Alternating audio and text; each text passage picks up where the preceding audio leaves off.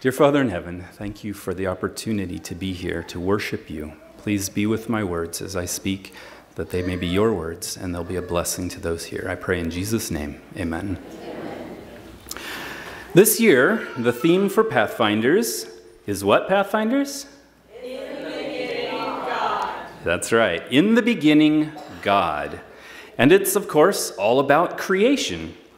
Amazingly, today, the fourth Saturday in October, is designated Creation Sabbath by our General Conference. The creationsabbath.net website has many great resources, including the sermon by Thomas Grove that I've adapted for us today. 14 years ago, I gave my first sermon about creation, and I've learned and studied a lot about the subject of creation and evolution, and how important it is for Christians to understand the reality of creation.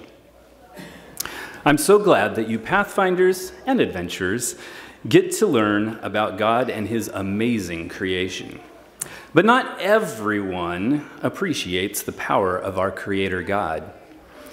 The story is told that a group of scientists had a meeting, and they decided that humans had come so far that they no longer needed God. After reaching their decision, they appointed one in their number to go and explain to God that he was no longer needed. The scientists said, "God, we've concluded that we no longer need you because we are to this point that we can conceive life in a test tube and even clone people. So we are so technologically advanced that we can do many things that once were thought to be miraculous. So we are asking you to leave the world in our hands." God listened until the man was finished, and with great kindness in his voice, he said, "Very well. But first, why don't we have a man-making contest?" This sounded like a marvelous idea to the scientist, and he agreed to the challenge. But God said, "Now you understand that we're going to have to do it the way that I did it back in the garden with Adam, right?" The self-assured man said, "That would be no problem."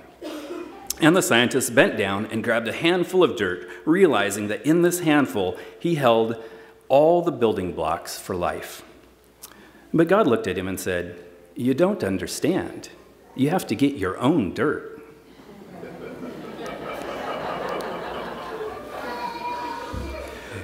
We as human beings have become so self-sufficient that we have forgotten where we have come from.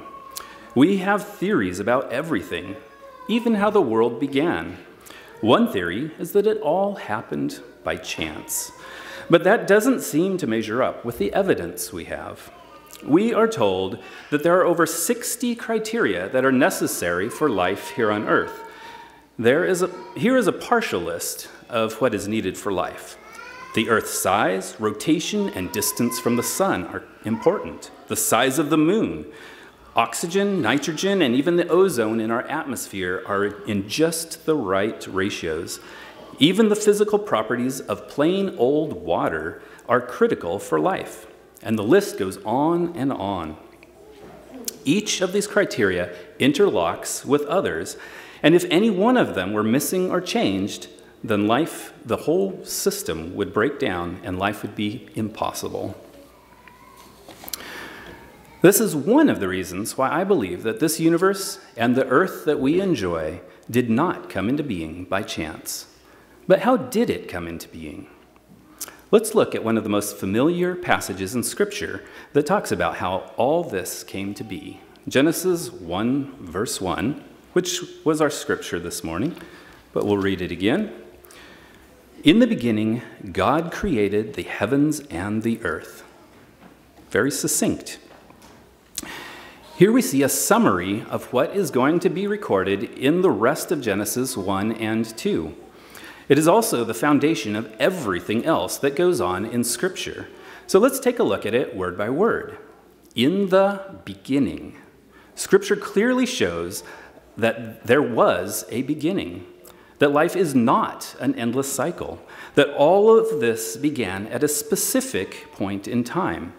There are some out there who look at the creation stories as simply a myth. something that was made up by the ancients. But the Hebrew, Bereshith, says that there was indeed a beginning. When was this beginning? Many people have guessed at ages, but one man, Bishop James Ussher of Ireland, studied the biblical chronologies and came up with a date, October 3, 4004 BC. Was he right? Probably not. There were some holes where he had to make some assumptions, and the Genesis account doesn't elaborate. It just tells us, in the beginning. In the beginning also tells us that this world, including humans, is not an accident. At some point in history, an infinite being decided to and did create this world. This world, you and I, are not accidents. We were purposefully created. Let's look at the next word. In the beginning, God. The word in Hebrew is Elohim, which is a very important word in the Bible. There are two main words that are used in the Old Testament for God. The one that we might be most familiar with is Yahweh, or Jehovah. It is the personal name of God. The other, which is the word used in this passage, is Elohim. An example of the difference between these two words is found here in the first two chapters of Genesis. The first chapter only uses the word Elohim for God. It talks about God speaking and there being light. It talks about God speaking and there being the sun, the moon, and the stars. It talks about God speaking and all the animals appearing. It even talks about God creating man, but it doesn't say how it was done. So God, Elohim, is a powerful God who speaks and gets things done. Then we go to chapter 2. There, the word for God changes from Elohim to Yahweh. All of a sudden, we see a much more personal God, a God who bends down in the dust and creates man, a God who created the Garden of Eden for man to live in, a God who sees that man is lonely and performs the first surgery to create a helpmate for Adam. So the fact that we see a powerful and personal God involved in the creation of the world immediately casts some doubt on the isms of the world. Atheism teaches that God doesn't exist, or at least his existence can't be proven. Pantheism teaches that God is in everything.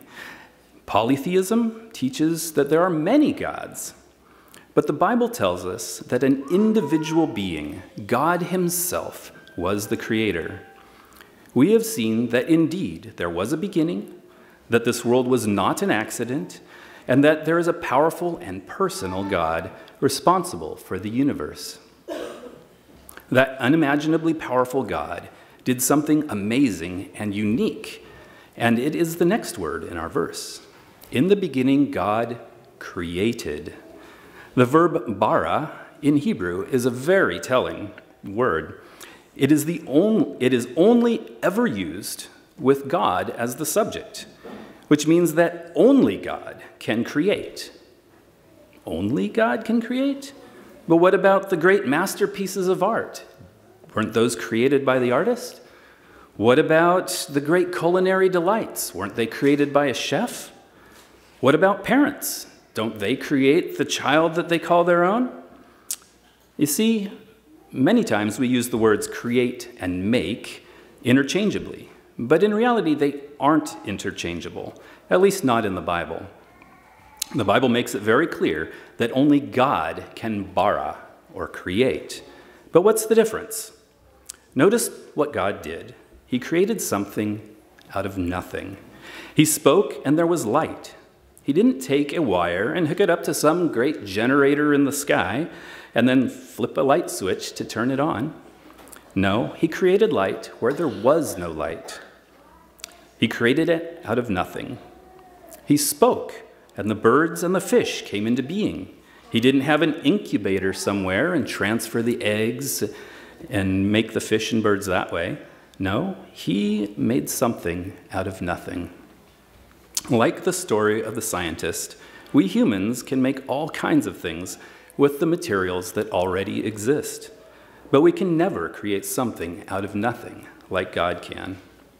He's the only being in the universe who can speak and something comes into existence, the only being who can make something out of nothing, a being who spoke and the trees appeared, a being who spoke and water appeared, a being who spoke and the sky appeared. That kind of being deserves to be worshipped because he is the one and only Creator God. Amen. And we come here each Sabbath to worship that God. So far, we have seen that this world was not an accident.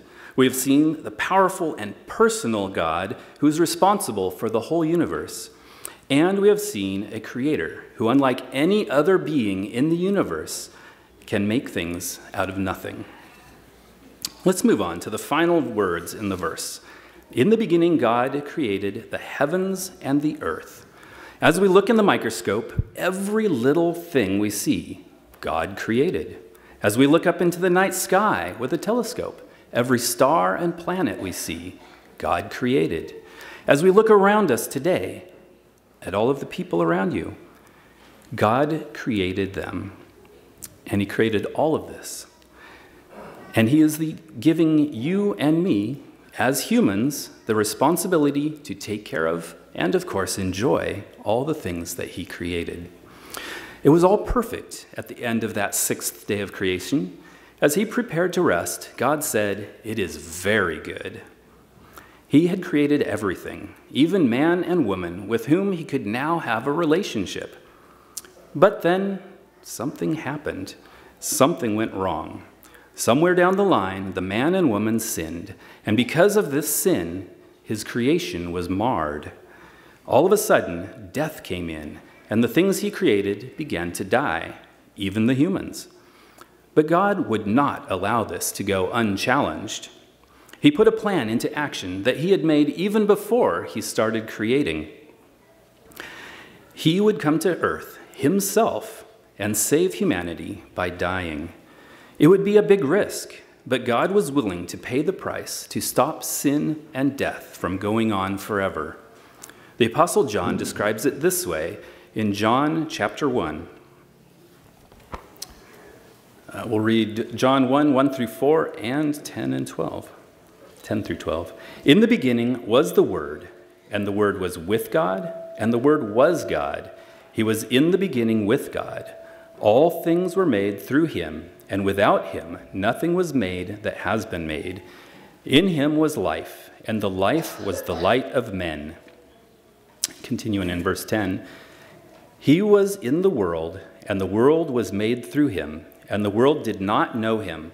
He came to his own, and his own did not receive him. But as many as did receive him, to them he gave the right to become children of God, to those who believe in his name. God himself came to this earth to put a stop to sin and death. And so the Word, the Creator himself, Jesus Christ, came to live among us. And then he died to stop the cycle of sin and death. But it isn't over yet. God's creation is still damaged. But one day, all of that will change.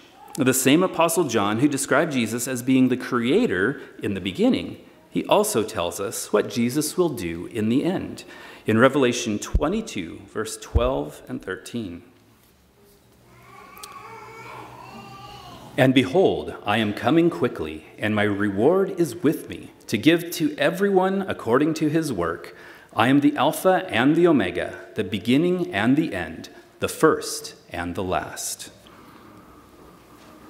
Because Jesus came and stopped the cycle of sin and death, he can promise that one day it will all end. One day he will come back. One day sin, death, and suffering will end. And one day God's creation will be recreated as a new heaven and a new earth, never again to be marred by sin or death. We can't even start to imagine how beautiful that is going to be. Let's plan to be a part of this earth made new. Won't you join me in prayer to tell our Creator that you want to be part of his great recreation? Let's pray. Dear Father in heaven, we thank you for the amazing things you've done, this creation, all of us. We wouldn't be here without it. So we thank you for the creation you've made, the things you made for us to enjoy, and the fact that you had a plan even before sin came to rescue us. So we thank you for Jesus and his sacrifice so that we can be made new to go to heaven with you. Please accept us, help us to choose each day to walk with you. And I pray that these pathfinders and adventurers will choose as well to follow you each and every day. I pray these things in Jesus' name. Amen.